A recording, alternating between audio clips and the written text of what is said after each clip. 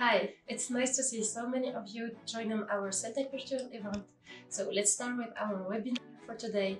I will tell you more about details.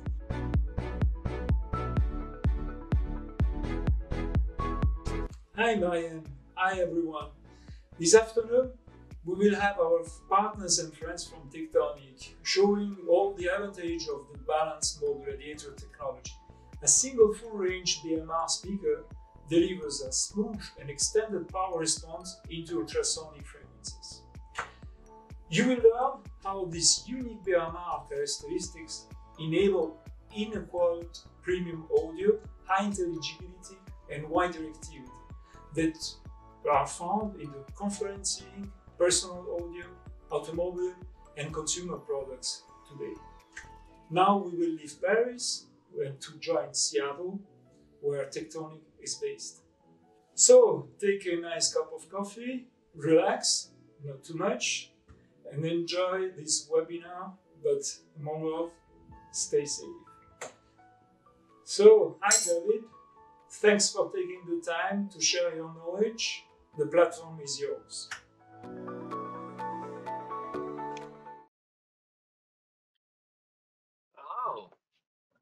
Welcome to the TECTONIC or the SELTECH webinar. My name is Paul Bickel. I'm an associate mechanical engineer here at TECTONIC Audio Labs in Seattle. I'm David Stokes. I head up the OEM business here at TECTONIC, and just want to thank you very much for joining our webinar this today.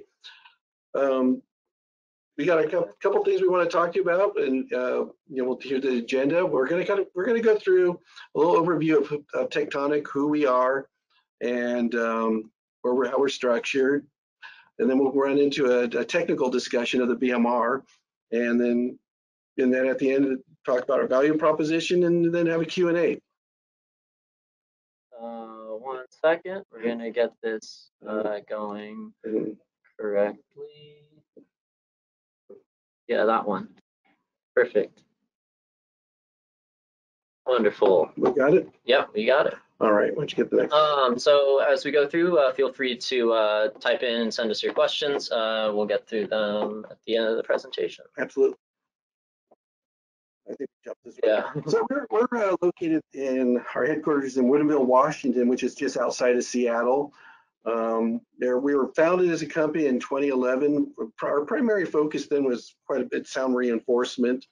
And then in 2013, we acquired the BMR patent portfolios from NXT. Some of you may know them, some of you may not, but we've taken that technology and the good work they've done there, and we've built upon that and have grown, I would say, the value of the BMR and finding the right place for it in the markets. We are primarily, as you would note, we sell drivers, BMR drivers like this, but we also do quite a bit of our own design and engineering work here and development. Our labs are quite, as you can see there with the design and analysis, we're pretty well filled out. And we like to leave this open to our customers who have needs for designing, subsystems and other type of acoustic modules and whatever needs to be for our customers. When you look at it, we kind of focus on 4 major markets. Unified communications, with definitely around conference speakers and sound bars and other communication devices for that. VR headsets like that. This is the driver that's right. In this headset.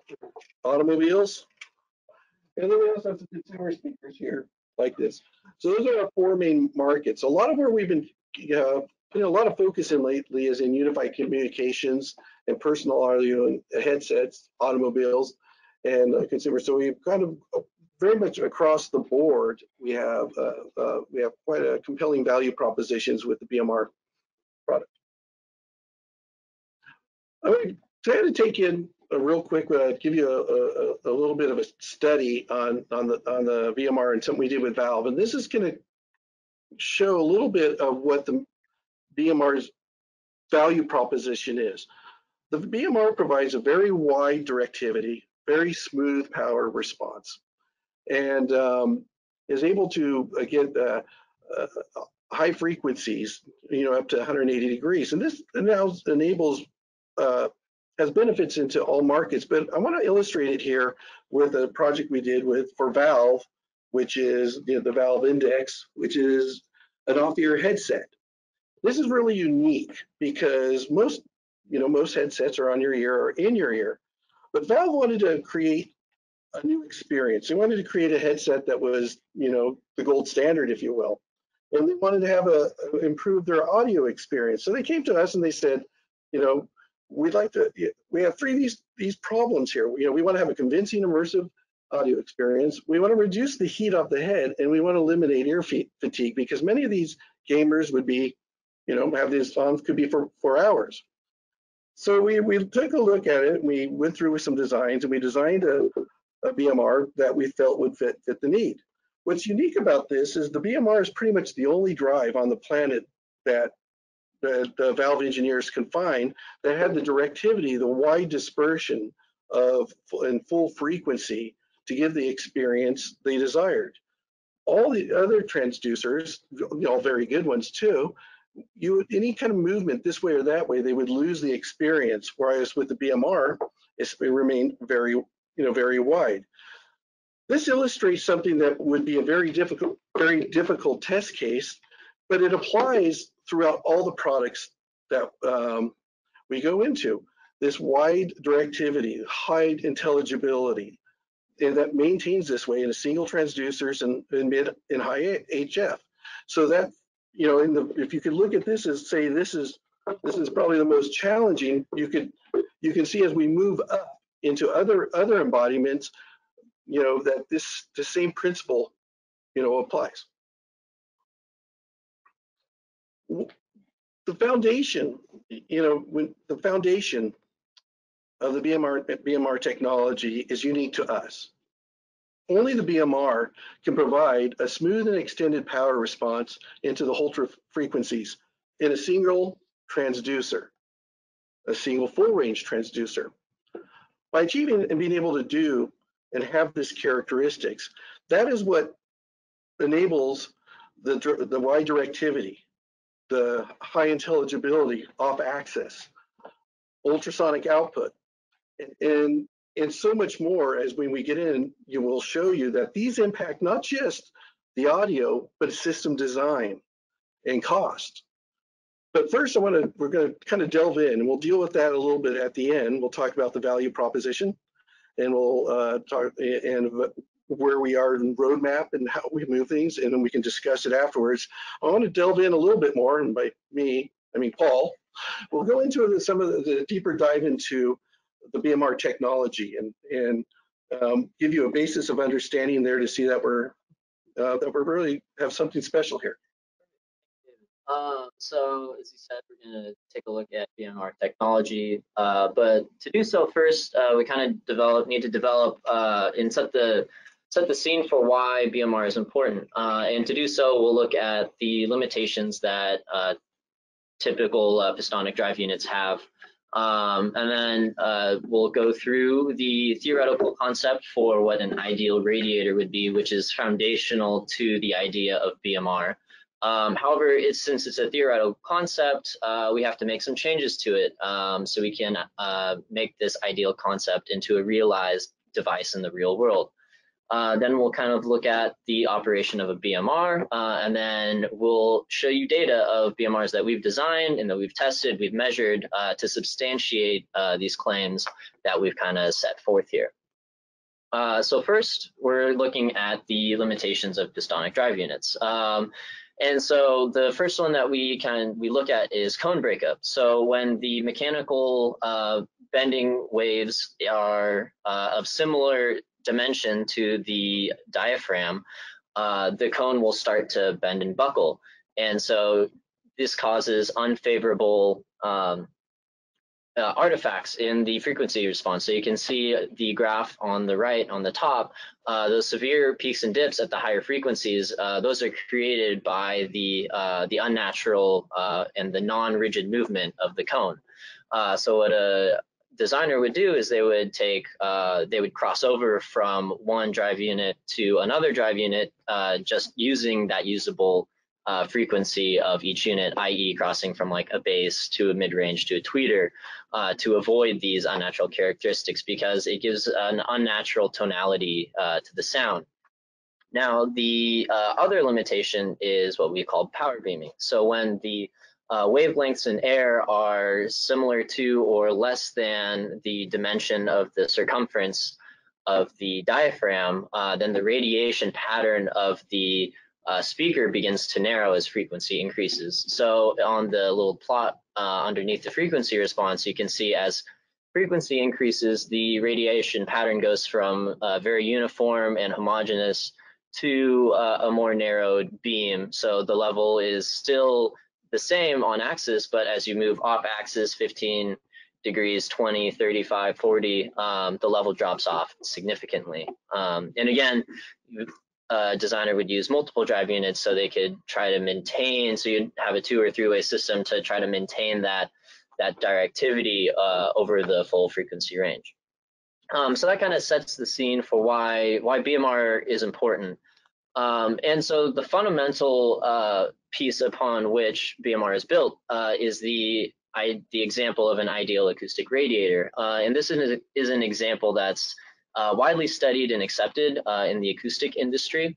And so we start with a flat circular disc that's driven by a perfect force. And a perfect force is defined to be as one that has no mass and no damping.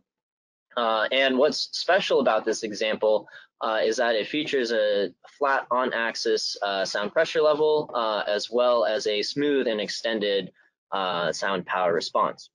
So you can see on the right, there is an image of the top view of this flat circular disc, as well as an axisymmetric view of the panel. And so the call out, the dark blue region where we call out as the nodal line is the line about which as the panel is excited, it will bend and flex around this point, and it'll rotate here instead of translate. And so this panel has several like natural occurring modes over the frequency band. And so what gives us this flat on-axis sound pressure level is when you compare the area of that is inside this first nodal line to the area outside of the first nodal line, those areas are equal, and the pressure contributions from these areas are equal and opposite and cancel out on axis. So that gives us a uniform radiation or dispersion of energy in front of the drive unit. However, as the listener starts to move off axis of this circular disc, then that's where the modal contributions start to sum with the piston component. So as the modes take over, or as the modes of the panel are excited, you get additional energy off axis, and it kind of fills in the cold spots that you would have experienced with a typical pistonic drive unit. So we acknowledge that this is an ideal concept and one that you cannot realize in real life because it is a perfect force, and it's hard to find a force with no mass and no damping. So what do? We take this flat circular panel and we drive it with a voice coil. However, the addition of this mass to the panel breaks the natural free behavior of the disc. So you can see the graph on the right, the free disc response in pink is flat, and we would like that. However, by adding the voice coil, we get that orange response, so that has unfavorable peaks and dips. So fortunately, although we add a voice coil to drive the panel, there is a way to rebalance the disc to regain that flat on-axis sound pressure level, as well as the sound power response that we were talking about. So to rebalance the disc, we perform what is called a mode fix. So we analyze the panel based on its mechanical and dimensional properties, and we can determine the number of modes that are in the operating band that we're looking to design the drive unit for. And based on those number of modes, we determine the number of locations that we have to add masses onto the disk to rebalance the nodal lines so that the areas of the panel moving forward or backward are again equalized, and so we can get that flat on axis, or so we can get the pressure contributions on axis to cancel out while still having the off axis modal contributions. And so this isn't something that we necessarily guess and check on. We actually are able to mathematically determine the locations of these added masses using the admittance function of the disk. So on the left, you can see that's a plot. The minima on the graph show where the locations at which the panel resists translation and favor rotation. So that would be a location where we would put a ring mass. And then on the right, you can see a cross-section view of a BMR panel that has the voice coil, some ring masses, and again, the roll surround. So that's how like the BMR is composed. So in practice, here are a couple animations of the actual operation of a BMR. So on the left, you can see the panel is moving in rigid motion. So that is the piston component. So low frequencies, the diaphragm will not flex or bend. So however, as you move higher in frequency, the panel will then begin to, the modes will start to, or will be introduced. And so at any, or as frequency increases, your output is not only just the piston component, but also this modal component. And you can see that here in this next animation where we're looking at the directivity of a BMR speaker in the full frontal hemisphere of the BMR, and we're looking at 15 kilohertz. So typically in a cone speaker, you would have seen a tight or a narrow beam of energy just coming right off on axis, or sorry, directly on axis to the driver. However, because this is a BMR and it has summed outputs of the piston and the modal component, we get very wide dispersion across the front hemisphere. And it's uniform and it's very immersive. Again, here are some directivity plots just to compare the dispersion from a BMR and a piston. And so for a piston drive unit on the bottom, you can see that at low frequencies, it's a uniform radiation pattern. However, as frequency increases, you get the similar sensitivity on axis. However, the level drops off significantly as you move off axis. Conversely, with a BMR, you can see that, again, at low frequencies, you have that uniform radiation pattern. However, as you begin to move higher in frequencies, you see the contributions of the modes of the speaker, and that fills in the cold zones, the cold listening zones that you would have experienced with a piston driver. Yeah, I would, very good.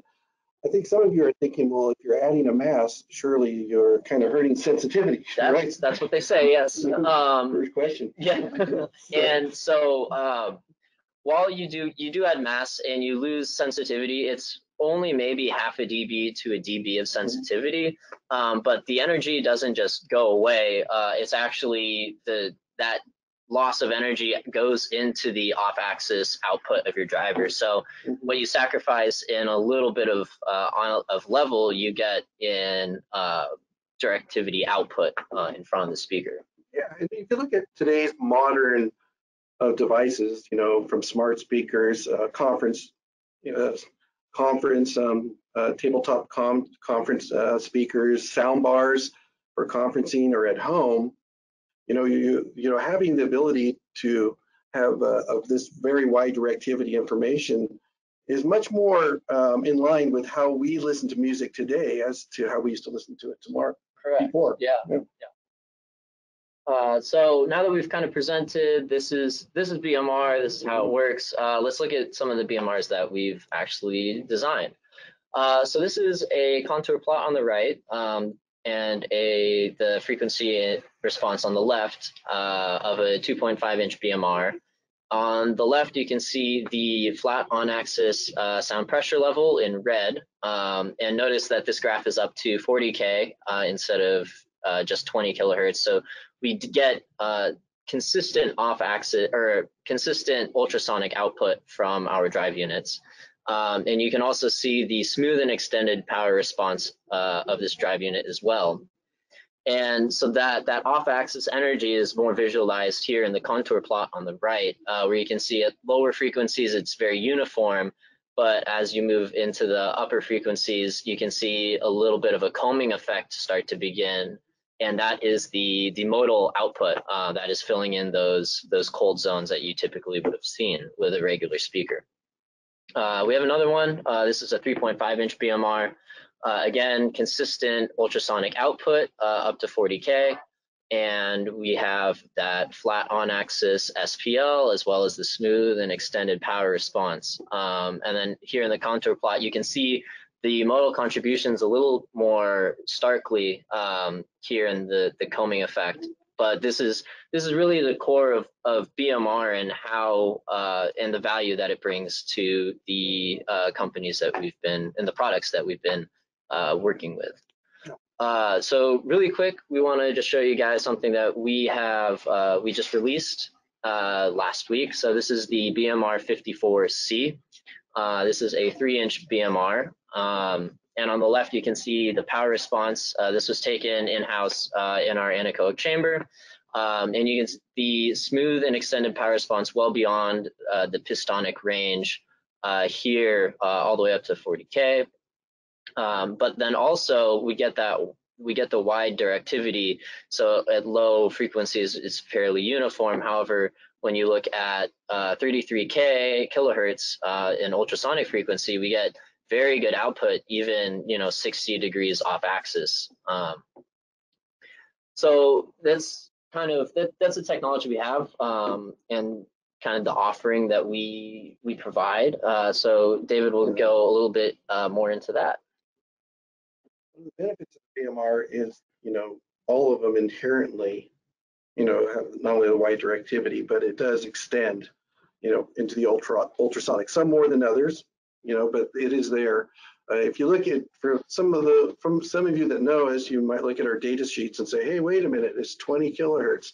Well, we I think really up to now, the market had really demanded that, and then we've been seeing more demand for ultrasonics as over the last year.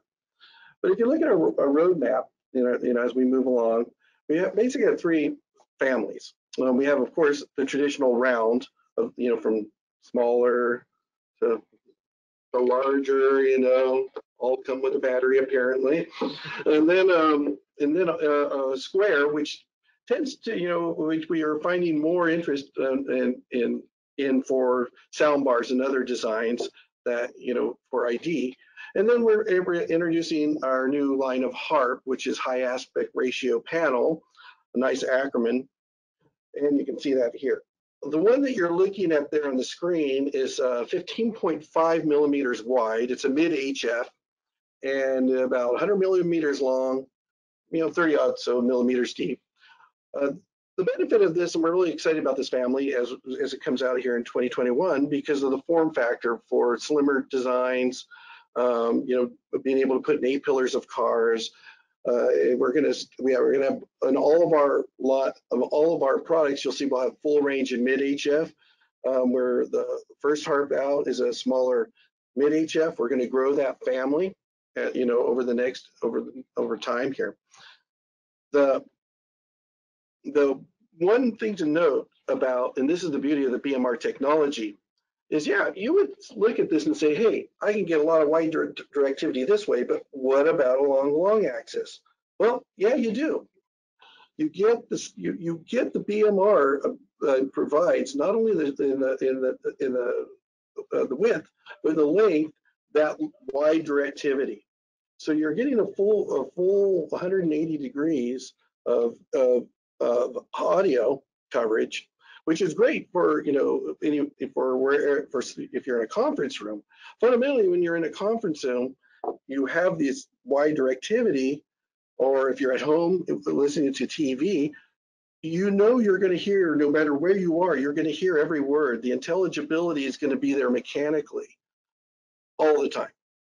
So next, we're pretty proud as we'll be keep an eye on us coming towards the end of next year. We'll have some new, the next generation of our technology will be coming out with lower cost, equivalent performance, and something to watch. We're very excited about that, and I think it's going to be, again, even expand the BMR into many, many more products across the markets.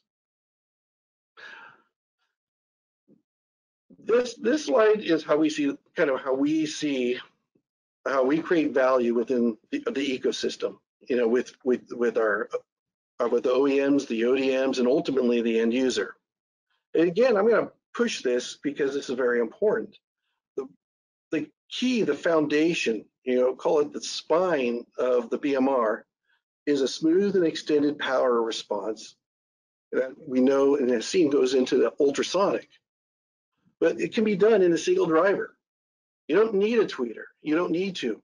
You can achieve these in a full range, a mid HF, and this adds quite a bit of value. The big value it gives is that clear, natural audio, right? There's no crossovers.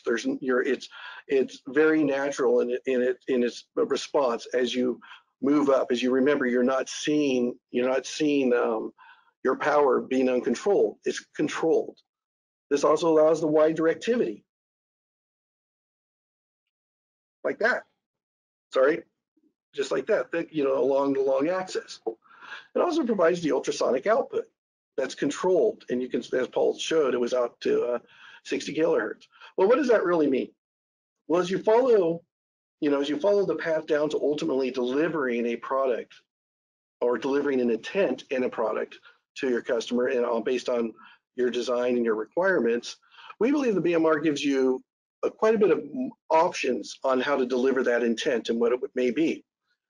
When you look at the audio system, and I'll just take this for example, because as you know, it's not one-to-one. When you're designing a system, it's all about trade-offs. But let's just take one as an example. Say you have a two-way system, and you decide to say, I'm going to use this BMR. What it enables you to do is to remove a tweeter, because now you have a full range device, and you remove the tweeter. Well, that has quite a bit of impact. Number one, you've removed a crossover. You've been able to extend. If you look into the system side, we'll just shorten this up because you can see the other points. Now you just recovered some space that was allocated to that tweeter. Maybe you decide you want to have a different ID. Maybe you're now allowed to remove some components. You don't need as much passives, and maybe a smaller amp. It still gives you the ultrasonic features. Maybe it's heat management that is something you need to manage. That extra space helps that. What it does do is also lowers your supply chain costs. You have less components, you're sourcing less, you're managing less. Reduce the IQC time, and you reduce your cost of complexity. So when you look at it, you're saying, well, okay, it's a transducer, but not really. When you look at the total cost of ownership, that this one very simple, smooth and extended power response starts to cascade down to the customer, it could be quite amazing. Because now you have all these different, options to use, ultimately to say, here, customer, here's what I'm going to offer you. And in this case, you're going to get a premium experience. You're going to have that vocal intelligibility or just intelligibility everywhere. And you can lower your system cost. You're improving quality. You're removing components. You're removing things. Removes the chance of risk. In an instance, if we took like unified communications, and you're employing it across multiple products, just taking a look at a ceiling speaker with that directivity, you may be able to remove the amount of speakers you need in half. Well, that now is reducing, the cost of installment and the total cost of ownership over time. So everybody's intent is different, but as you start looking into what your customer needs, what market you're in, and what your customer needs, Do you need high vocal intelligibility? Do you need ultrasonics? Do you need these things? The BMR should be considered and looked at in a much broader sense. Mike, we could go ahead and talk about this all day long. Love to hear if you have any questions specific as we go into Q&A. But I'd like to challenge me on this. This is our view. Love to hear your thoughts. But that's really what we have to talk to you about. I'd like to leave you with that and enter into a Q&A time. Yeah, perfect. Got quite the pipeline of questions coming in. Yeah. So we'll Maybe start with is it possible to put that up on that one? ones. Okay, let's see. Put on the bigger screen. So first question is, what would the response look like in the other hemisphere? Hi, Brian. Sorry. Okay, so anyways, go ahead, so the response would, I imagine, be the same, or would be the inverse of what's happening. Well, this might be, is this question directly related to the open back headset? Yeah. Yeah, maybe. I'm not quite sure if that's the case. Brian, could you clarify this? Yeah, I just want to make sure I'm answering your question. We'll come back to that. But so BMR essentially acts as a dipole in open air. So whatever the output on the front is the inverse of what happens behind the speaker. So however, when we design it, we typically put it into a closed system. So we seclude whatever is happening on the back half of the drive unit from the front half of the drive unit. And so for the implementation here on the headset, because it's a near field application, we actually leverage this this feature so that whatever you hear in the near field is also, or cancels out in the far field on the back side of the headset. So in this case, we get minimal sound leakage to the ambient around the listener. Hopefully that, yes, for the open back headset, what would the response look like for the person sitting next to the device? Yes, so it'd be the person next to whoever's listening would not really be hearing anything. Yes, that's really interesting, Brian. That's a great question, because a lot of it, sometimes, if you're in a dead silent room, you would hear some, but very little next to somebody. You would see some very high frequencies, because we get so much cancellation in the far field, but we keep the integrity and the what you say, fidelity in the near field. If your room ambient noise comes up, it's basically you don't hear it. Matter of fact, here in our labs, when we're practicing, you'd have to get pretty close to hear someone when someone's playing a game. Cranked up pretty loud to hear something. Yeah. I'm going to pull this out real quick. This is really interesting because this question has come up because we're getting a lot more interested in an off-ear headset for maybe at home, for people that are taking call centers at home, or using it, for other, watching TV or many other things. And in that case, you're able to hear, the benefit of that is you're able to hear everything going on around you. And like the valve headset, you kind of keep the heat off the head. You're not having the ear fatigue, and you're able to hear what's going on in the house. Did Uber Eats show up? Did dog barking, something going on?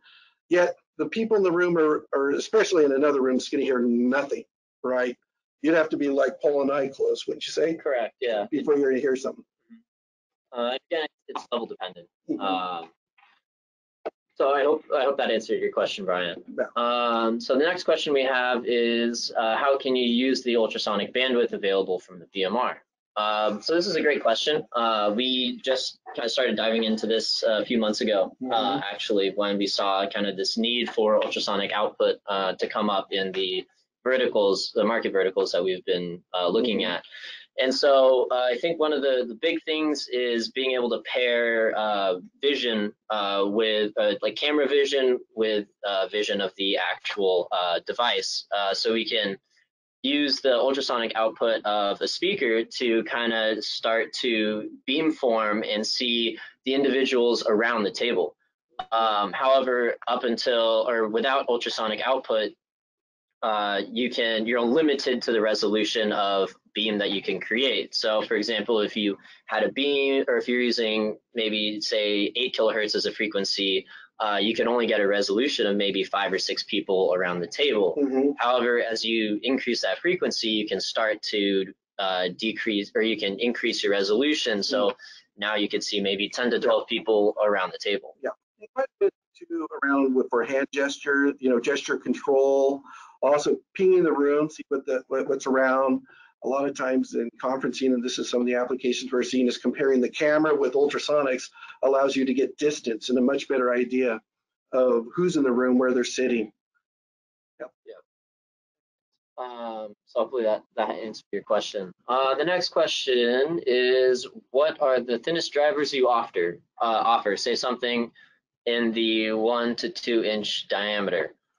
Okay, so so is this if this is a question about depth, I think we're all, so this is probably about a 1.75 inch diaphragm, the square BMR, and it's probably about 1.5 inches deep. And then like the valve index driver is about 1 inch deep, but also about a 1.5 inch diaphragm. Yeah, depending on the application, sometimes when there gets thinner, we look at exciters and other ways to transduce, to solve those problems. But right now, the BMRs are, not in the 1 to 2 millimeters. We're not quite there yet. Yeah. Okay, so what about IMD? Is this intermodulation distortion? Daniel, you're using the same driver diaphragm to produce 100 hertz. Yes, so that's a really good question. Have you? I haven't looked much into the IMD or the intermodulation distortion, but we can definitely get back to you on that. We have some studies on that, and we've one of the biggest issues we were worried about it was how it relates to smart speakers and microphones. The studies that we've had have actually shown that there's been little to no impact.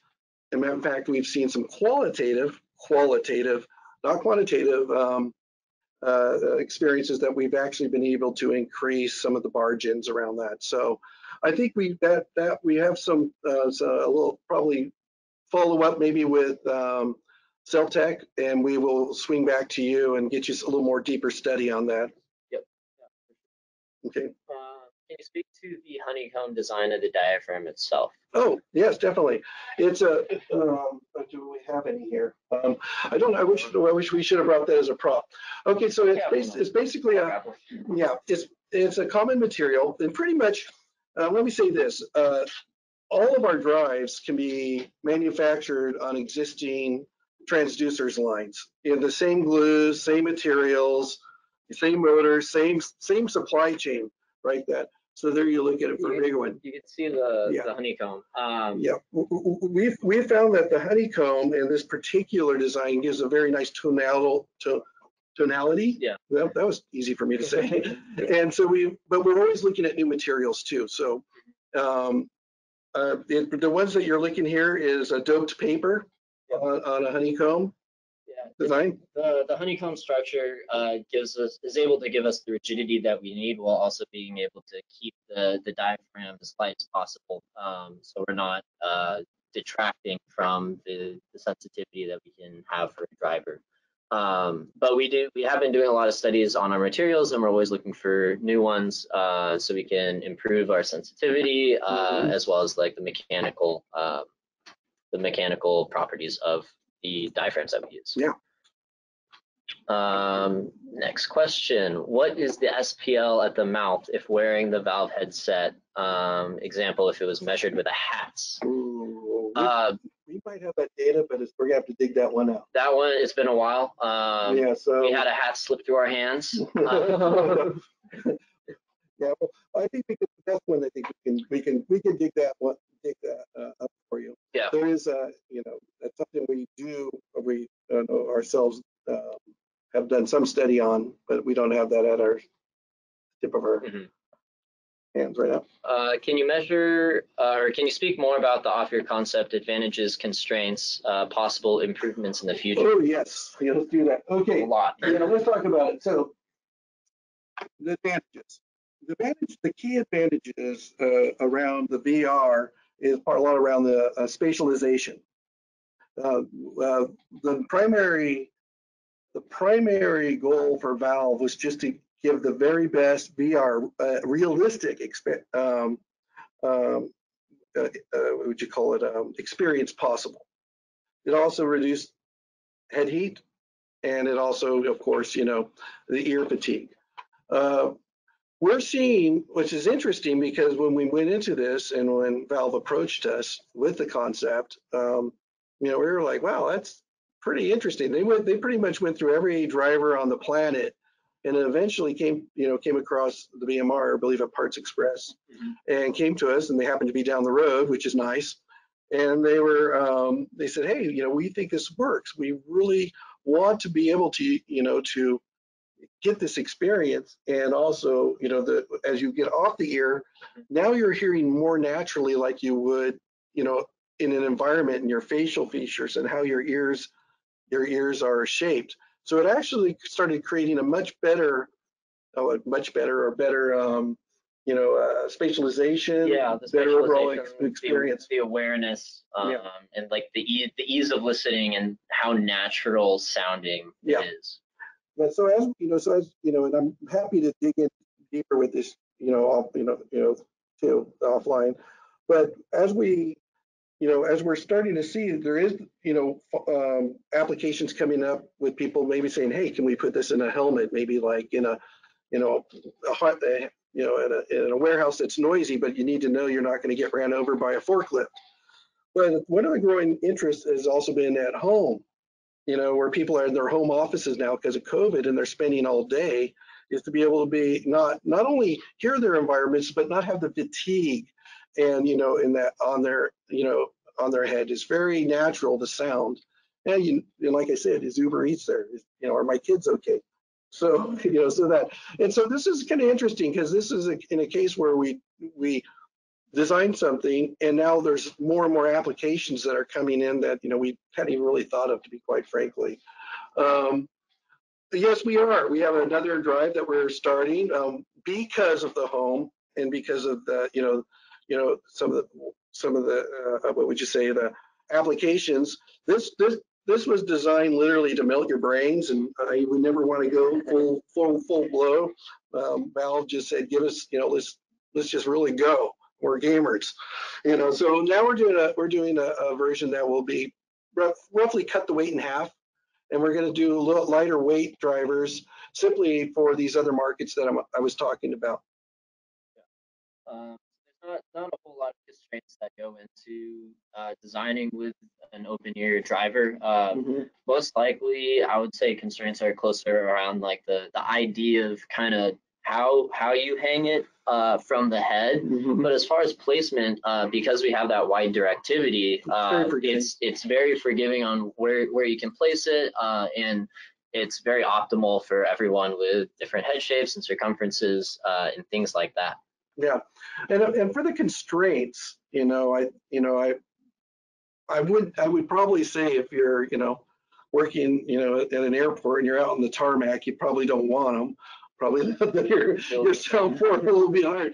But I think that comes down to with what your market, what you're looking at specifically, to see whether this would be a good solution.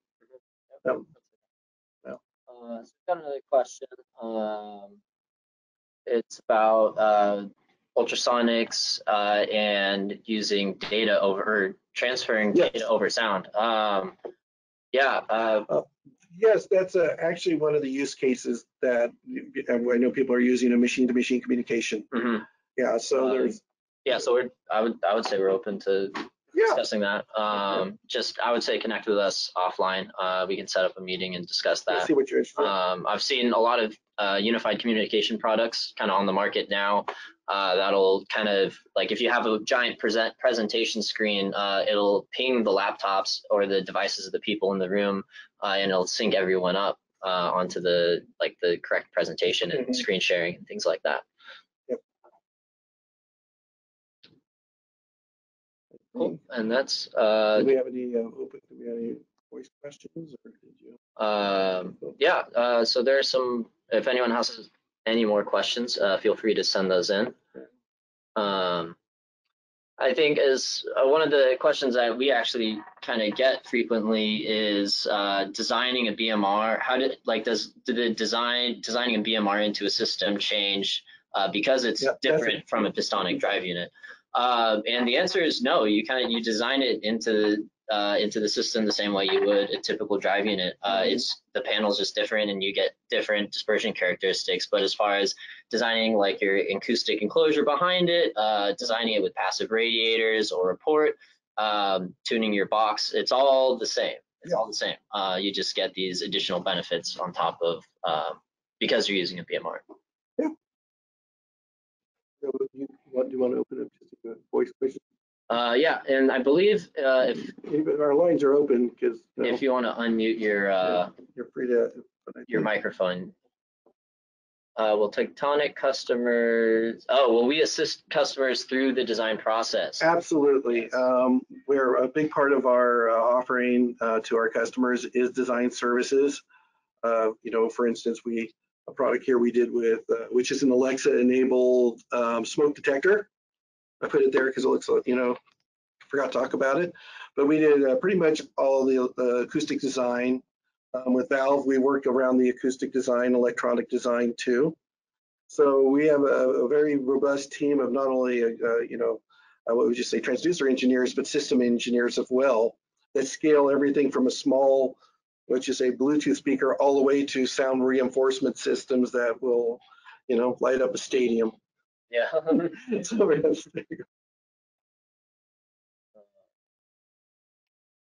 yep. Are there any more questions? Well, I think that's it. Hi. Hello. This is Uwe. Thanks for your nice presentation, first of all. Well, thank you very much. I have a question. Have you ever explored the off-ear valve concept, not only for the VR application, but for musicians?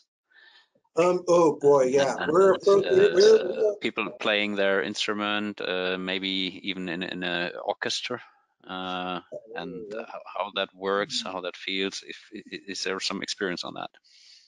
This is a really good question, because basically the foundation of this company is Pro Audio. My background is M Audio. I had my own audio wireless company, and we have quite a few ex-Mackie people here. You know, so you know, when you start bringing this up, we get defocused from things that make money, and then we look at, you know the old adage, how do you make a small fortune in the music industry? You know, start with a large one. But it's our passion. And the short answer to your question is yes, it can be.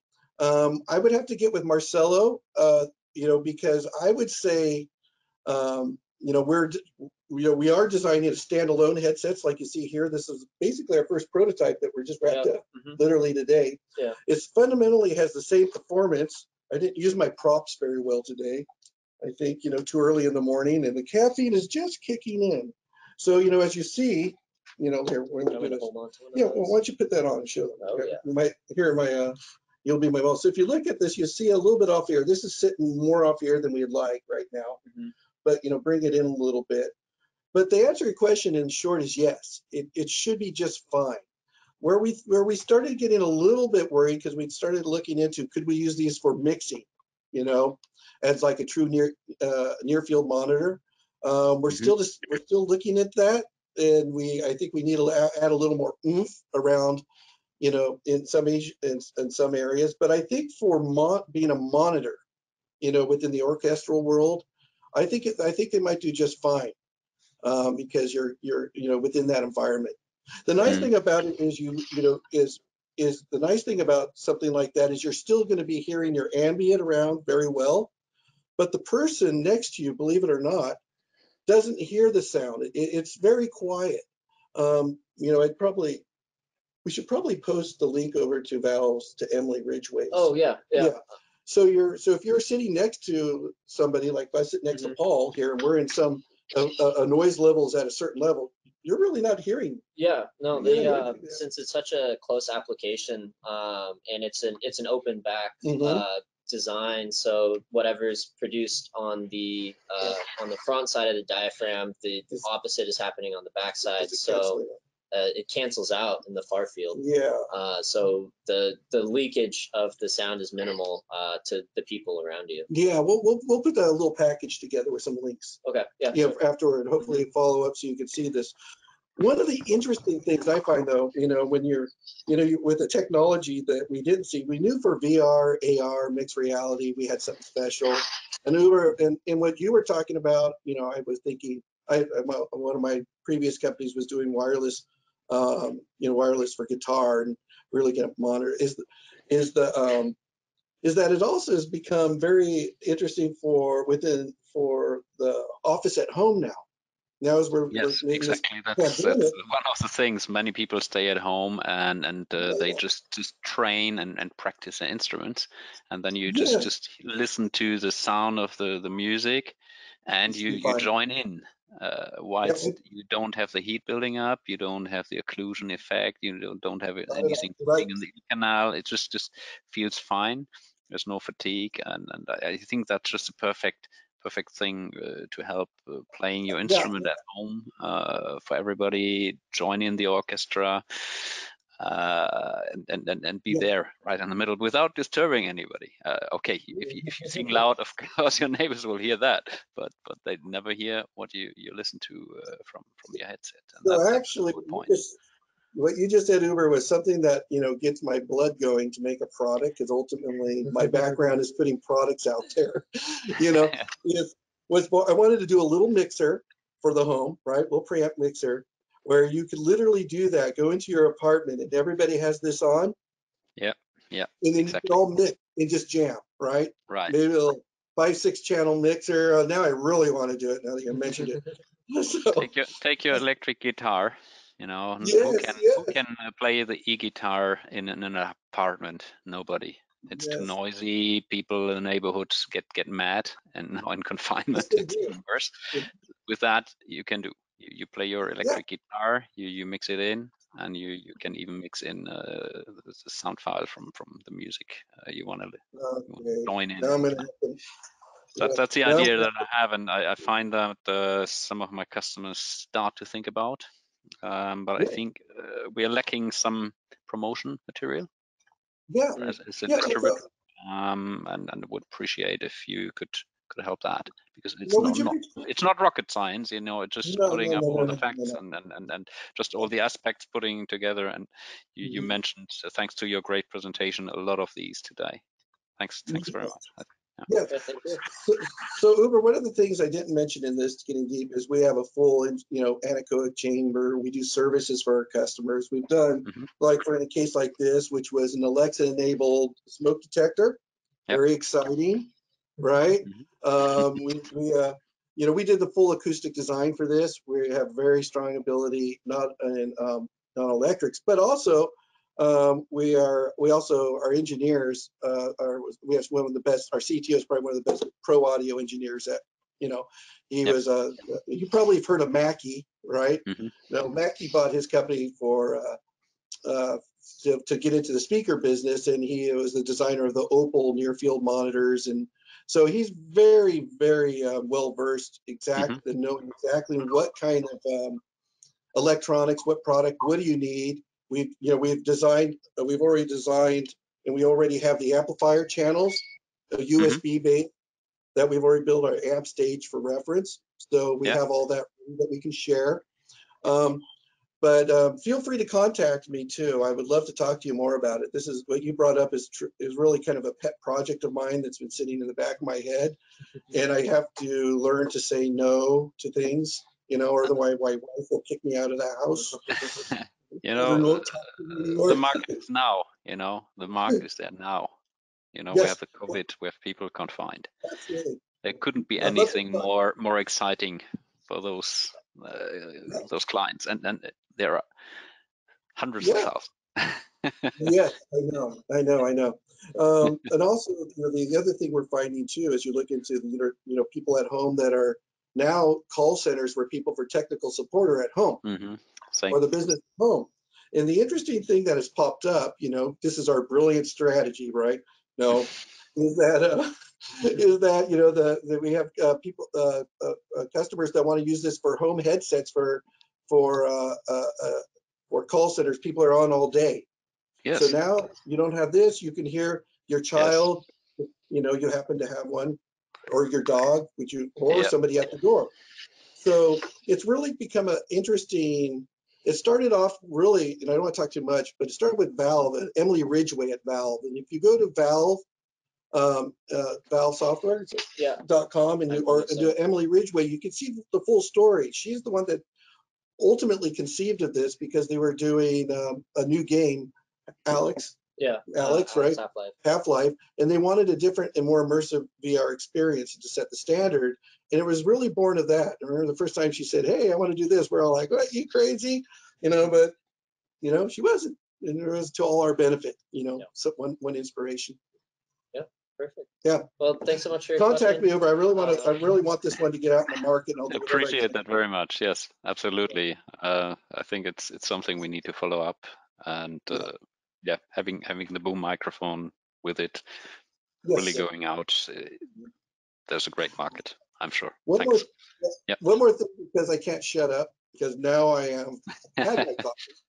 And in Seattle, we have what one of my British friends say is a proper cup of coffee. He told me there wasn't any in America, but we do have it here. But, one shot. Yeah, so we specialize in caffeine. But the other thing that's really interesting, if you look at that, there's a number of folks that decided they liked watching surround sound movies better with their headset, with virtualized surround sound. Mm-hmm. Because that's give a better experience. So, you know, it's really interesting as you move into these worlds, the kind of things that just open up.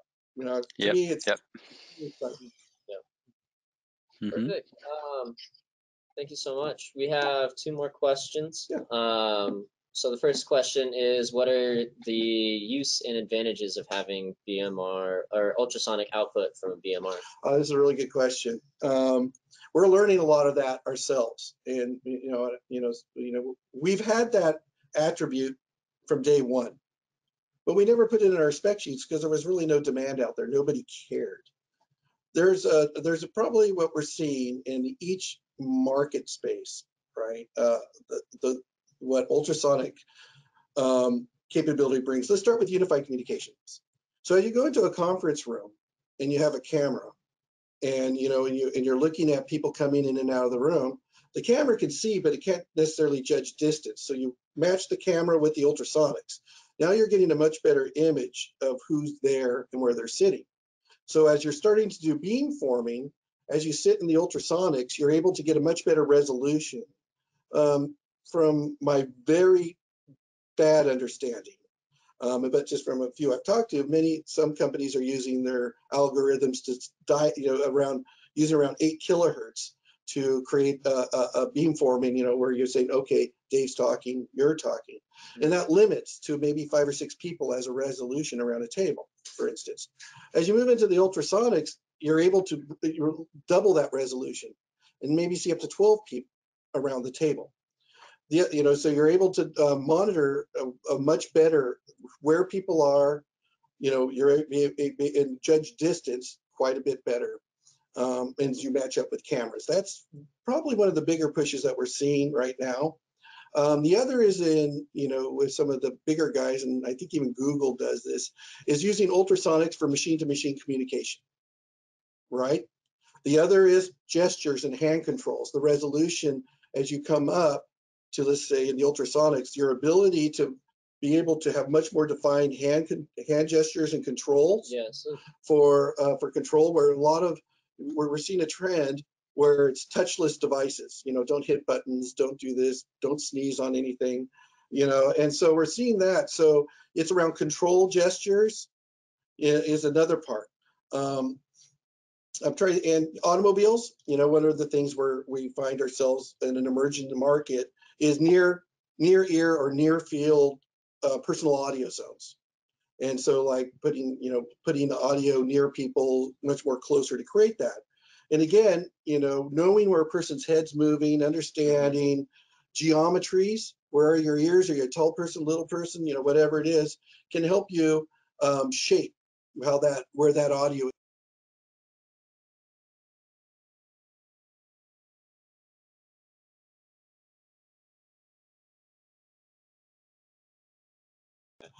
Oh, sorry, we were muted. Okay, but that in a short, does that answer your question? Hopefully. Okay. I think so. So I have another question, a little bit more technical. This question just asks how does the BMR concept, like how do the TS parameters, how does it change the typical TS parameters of the speaker element, and how does this work with passive radiators in a full range setup? So you can design a BMR into any system essentially just like you would a traditional speaker. So though it does have a little bit of have like a higher mass and a little bit of lower FS, you just have to adjust your acoustic enclosure volume accordingly for your simulations. And otherwise, I mean, all the components of a BMR speaker are the same from a manufacturing point of view as a cone speaker. Yeah. It's just a different form factor for the diaphragm. So the TS parameters that we find for a BMR are very similar. Their correlations to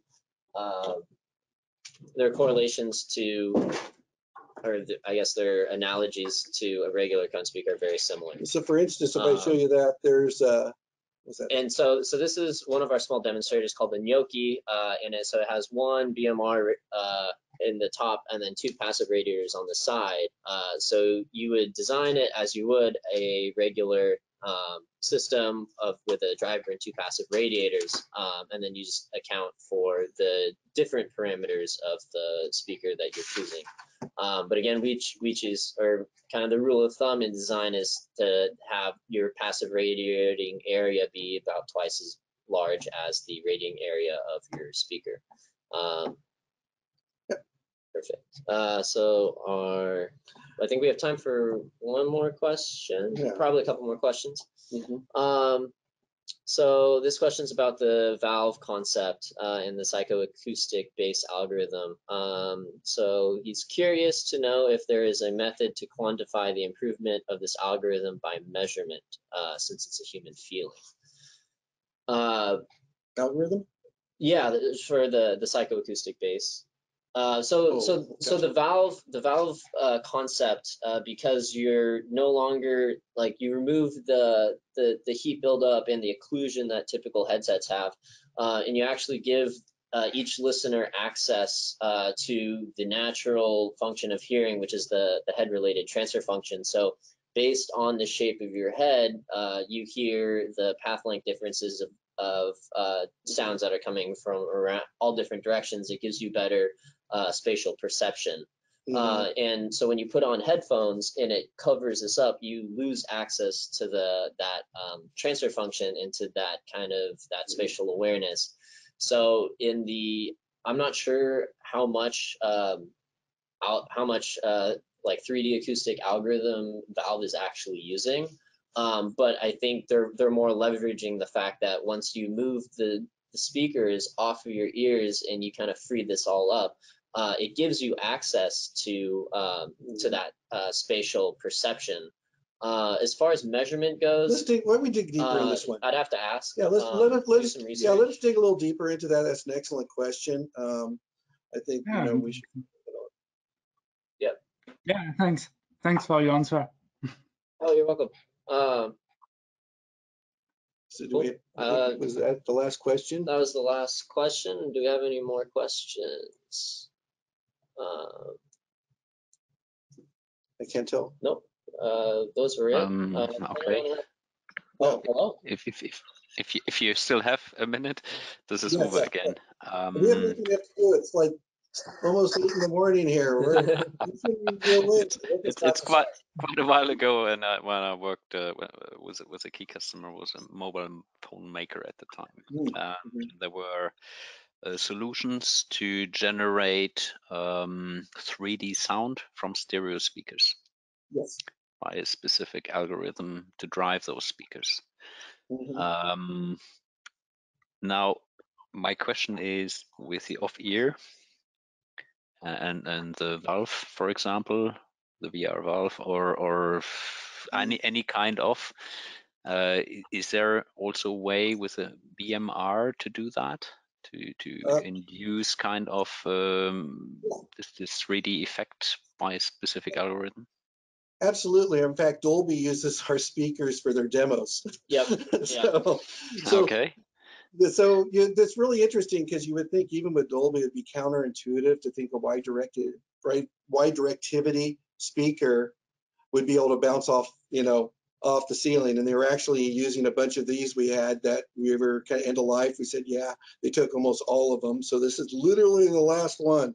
So we have one, but I'm just going to jump in here real. Yeah, sure. But when you look at the pistonic behavior and that initial impulse of the wave function, it has enough of the energy in that initial pulse, and as it rolls out, that you do get the reflections, and you do, so you go ahead.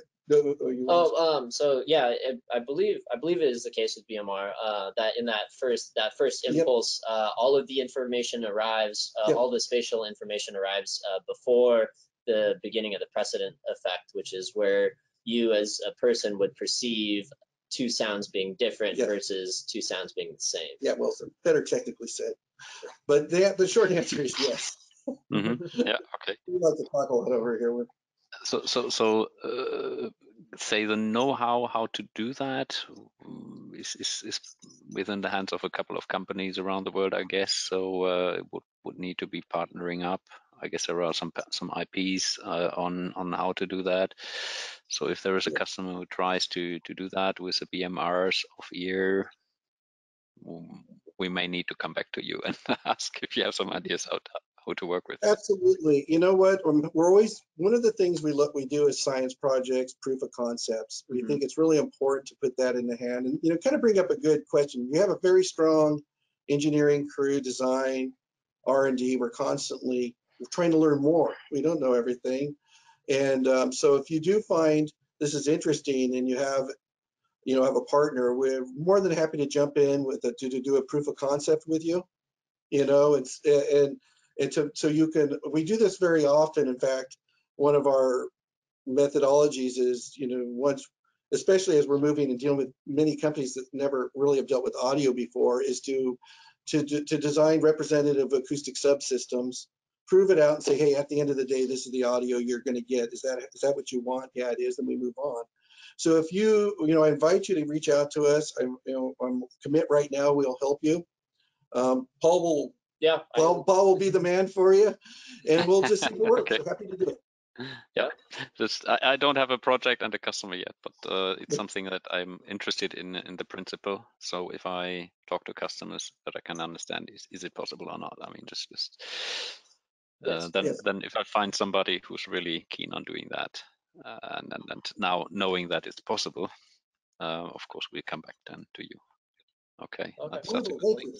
Thank you for considering us. Perfect. Should be great for gaming, definitely, and even for watching movies and whatever, Yeah.